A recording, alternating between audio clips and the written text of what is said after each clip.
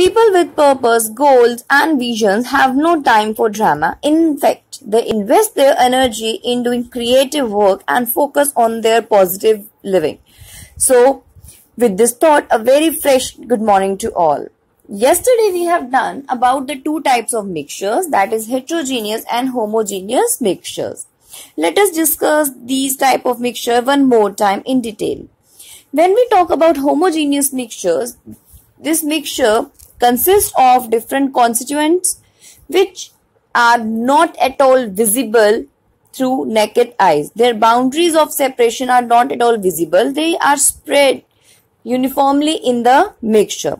But on the other hand, when we talk about heterogeneous mixture, the composition is not uniform throughout. In fact, we can easily see the separate boundaries of the constituents present in the mixture, which is known as heterogeneous mixture. Now, let us discuss the types of homogeneous and heterogeneous mixture today. Yes, a homogeneous mixture is of one type only, which is also known as solution. And heterogeneous mixture are of two types, that is colloids and suspension, which we will be discussing later on.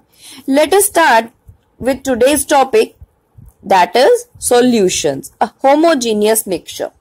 Yes, a solution is considered as a homogeneous mixture.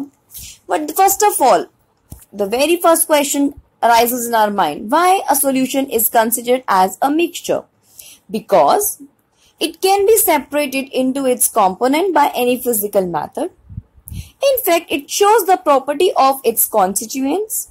It has a variable composition. What does it mean?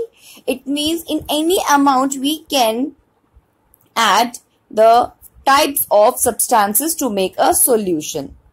The substance which is present in the less amount is known as solute, and the substance which is present in more amount is considered as solvent. So, when we dissolve a solute in a solvent, then a solution is formed. A solution may have a small amount of solute dissolved in it, while another solution may have a large amount of solute dissolved in it. If the solution having very small amount of solute, it is said to have low concentration. It is also known as dilute solution. If on the other hand, solution having large amount of solute, it is said to be of higher concentration, and the solution is known as concentrated solution. So we can define the concentration of a solution as it is the amount of the solute present in a given amount of the solution. Likewise, you can see the example. On the basis of the concentration of solute present in the solution can be classified as of two types, that is unsaturated and saturated solution. The very first we are having unsaturated solution. Basically, this unsaturated solution is that solution in which we can add more and more solute particles and they can completely dissolve. As soon as we are adding more solute particles, they become dissolved completely in a solvent. So, this kind of solution in which we are adding more and more solute particles in the solvent is regarded as unsaturated solution. The next we are having saturated solution, in which no more solute particles can be dissolved at a particular temperature. For example, you are adding salt, common salt in water, and you keep on adding the salt in water and it gets dissolved completely. But the time will come when it stops dissolving in the water. So that we can say that no more solute particles will be dissolved in the solution now, and hence the solution becomes saturated. Let us understand it better with the upcoming video. As you can see, in the glass of water, we are adding salt to make solution and we keep on stirring it. And you can see the salt in the water is completely dissolved. And at this time, the solution is considered as unsaturated because the amount of solute we have added, it's completely dissolved. And even more particles can be dissolved. Now see, here we have added some more amount of salt in it. So What are you observing? Here you are observing that no more solute particles, that is salt particles, are dissolved in water, and hence the solution is considered as saturated. It means now no more solute particles will be dissolved at this room temperature. So the solution is becoming saturated one. I hope you have understood the saturated and unsaturated solution. Let us now do another workout. Take a beaker and dissolve some amount of salt in it. Go on adding salt to the solution. As long as the salt is dissolved in water, the solution is an unsaturated solution. But a stage will soon come when you will not be able to dissolve more salt in the solution. At this stage, the solution becomes saturated. Thus, a solution is said to be saturated if it cannot dissolve any more quantity of the given substance in it. Now, I hope you have understood the meaning of saturated and unsaturated solution. There is one more type of solution which is known as supersaturated. It means it is having more dissolved solute than the normally which is possible at a given condition of temperature and pressure. Now, let us understand what will happen when we increases the temperature of saturated solution. A solution is saturated at a particular temperature only. If the saturated solution is heated to a higher temperature, then it becomes unsaturated, as the solubility of the solute particle increases on heating, and more solute particles can be dissolved when we increase the temperature of the solution. On the other hand, when we decrease the temperature of the saturated solution, some of the dissolved solute particles get separate out in the form of solid crystals. Let us understand the effect of temperature on saturated solution with the help of upcoming video. Add a small quantity of salt to a saturated solution and heat it.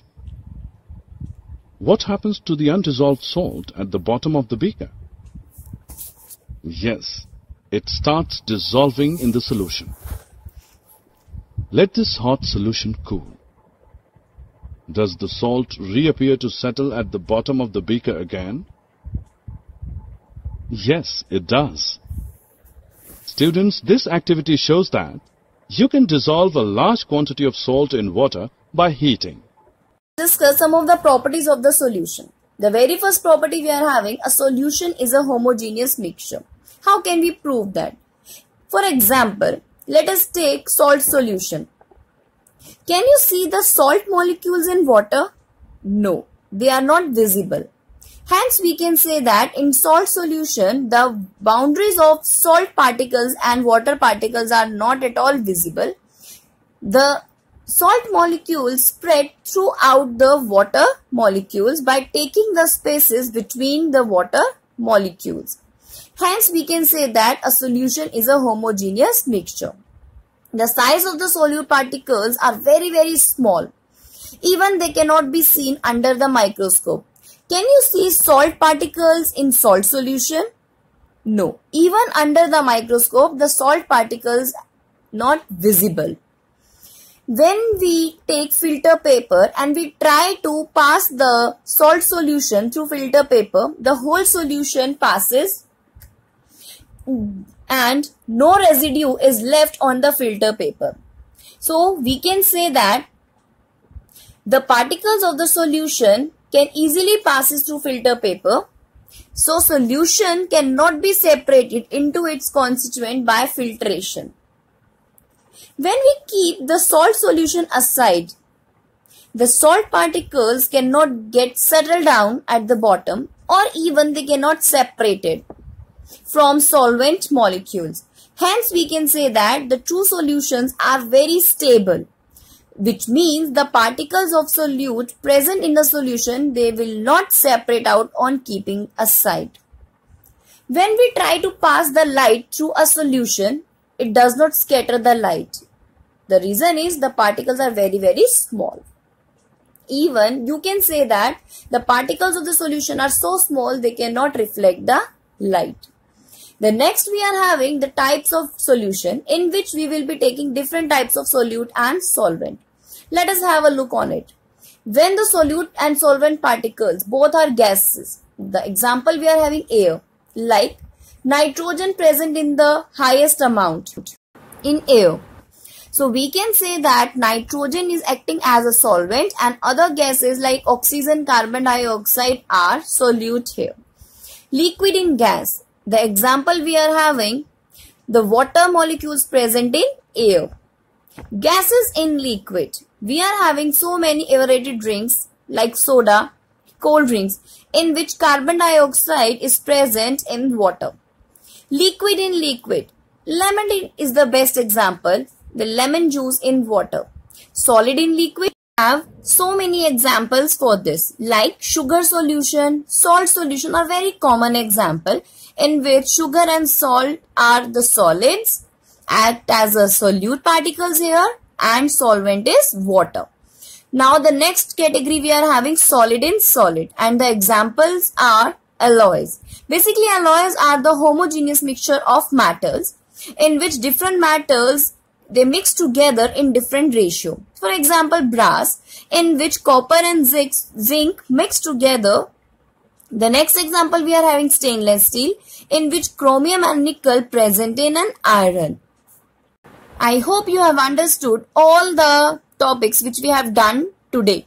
Here we are having assignment. Please go through this assignment and all the questions, and if any query, please write down in comment box so that I can resolve your problem. Have a nice day. Thank you so much.